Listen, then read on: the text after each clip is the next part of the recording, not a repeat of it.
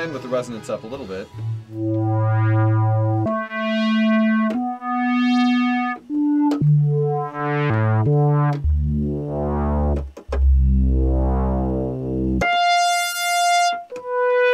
And we're getting a variation of effect as far as the envelope is concerned across the keyboard, because right now the keyboard effect is happening. So the basses sound more rich and dark, and the high end sounds sweeter. But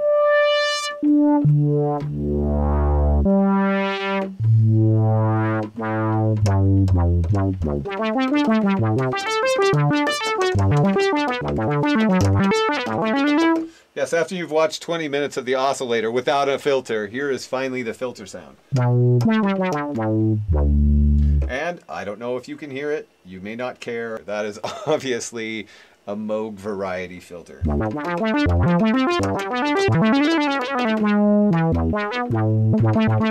That's nothing like the filter I had in my ARP Axe or ARP Avatar, which sounded fine, but not like this.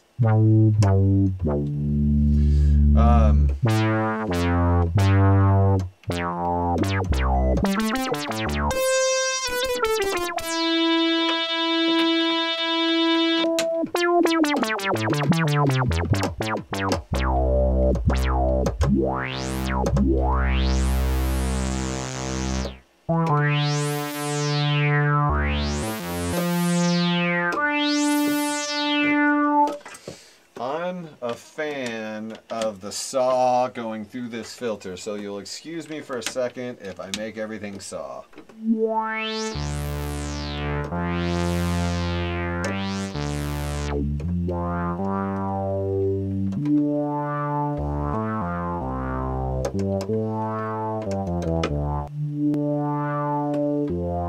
And actually, I think the oscillators sound pretty great too. These oscillators, which apparently aren't as good as the first oscillators ever put in ARP 2600s, but they sound much better than oscillators I've heard in more modern synthesizers.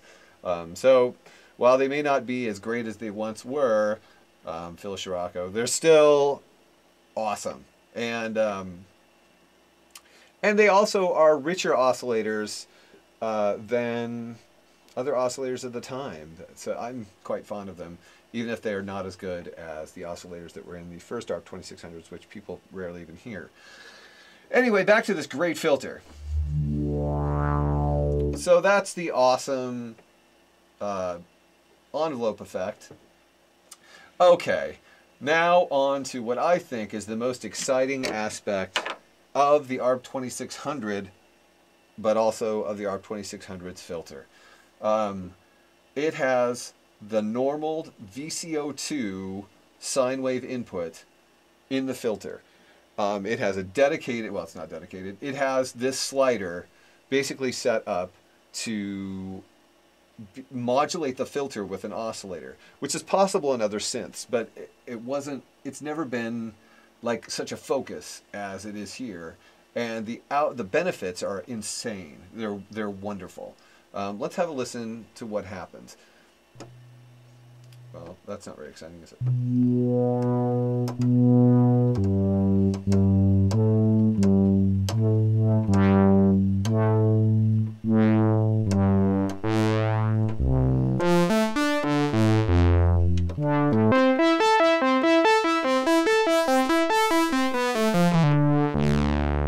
What we're getting is a sine wave from oscillator 2 that is modulating at audio frequency the voltage controlled filter, which leads to, as you can hear, it doesn't lead to a bizarre effect as you might expect. It leads to a richening, gritifying, a texturing that is really, really cool.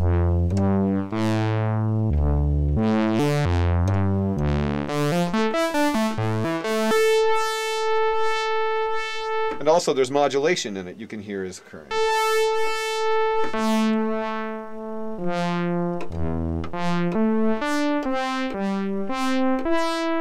Okay, here is it gone. And here it is back. So it's really a timbral effect when set in this basic setting. that adds a huge amount of richness and foam. It adds foam is what it does. And that is a wonderful effect to have. And also, you know, you can also change it to get varying effects by messing with the frequency of oscillator 2.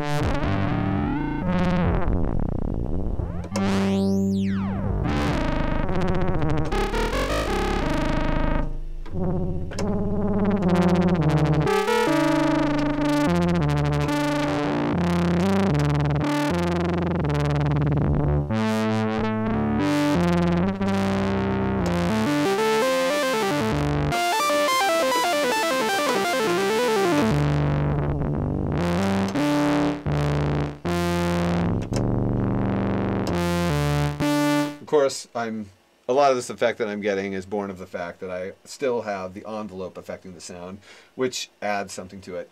But let's also not forget that the real function of this was intended to be as a standard modulation source. So let's switch oscillator 2 into low frequency mode.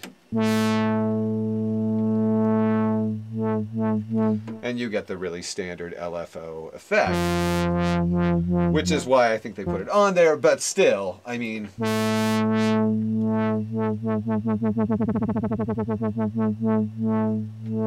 And then, you know, if that's not what you're looking for, you also could, you know, plug in the saw.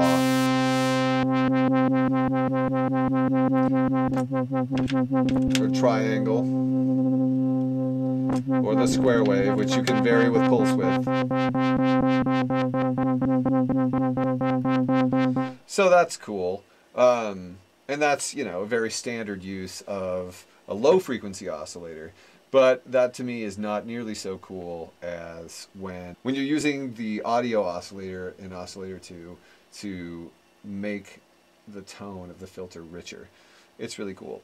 You can also do things like pulse width modulation while it's in low frequency mode so that you get a varied pulse width, which makes for some nice effects. Also, if like you wanted an inverted saw,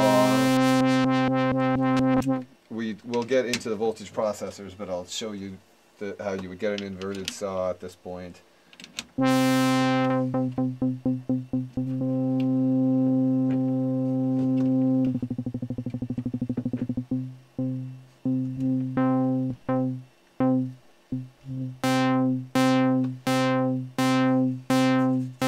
Whereas it would normally sound like this.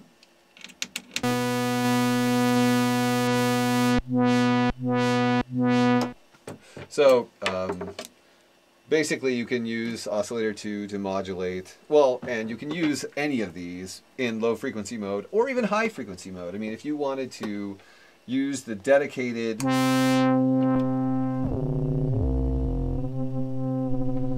aspect going on the filter and then you wanted one of the other oscillators to do it as well,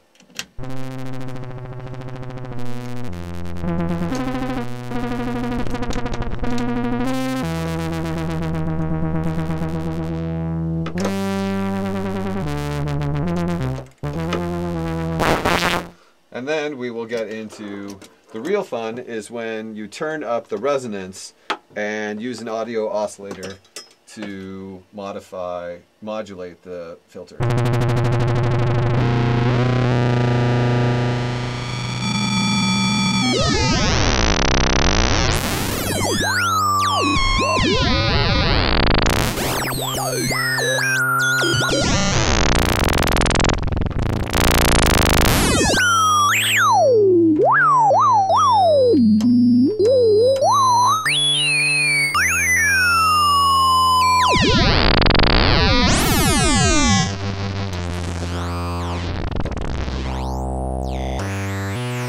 If you're wondering what I'm doing, I'm just altering the frequency of oscillator 2 as it modulates the filter with the resonance really high up, and that's all I'm doing. And of course you can set it up so that various functions modulate that too, which is exciting, but I'm just giving you a demonstration of it.